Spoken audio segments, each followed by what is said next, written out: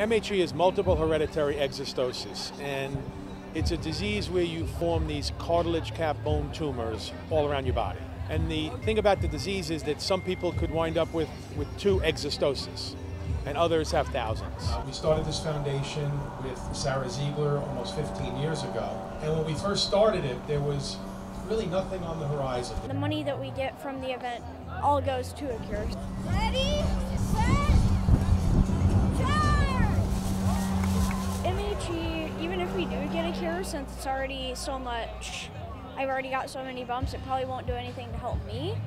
And so my job's to get a cure. You feel like your kid's the only one that has it, and so if you can make those connections with people, it kind of helps. So to meet another person that actually has it, that you could talk to them and compare notes and cry together or whatever, it's amazing.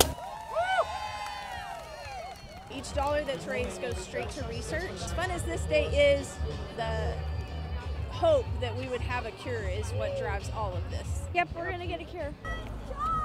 Oh, I guess I'm going. On behalf of the Warriors for MHE Run, we are extremely grateful for all the people that came out, especially it was a little cold this morning, and so everybody came out and supported Caleb and gave him that hope that we've talked about so much today. I get to be with all of my friends, we get to find a cure for MHE. There's not really any negatives about this thing.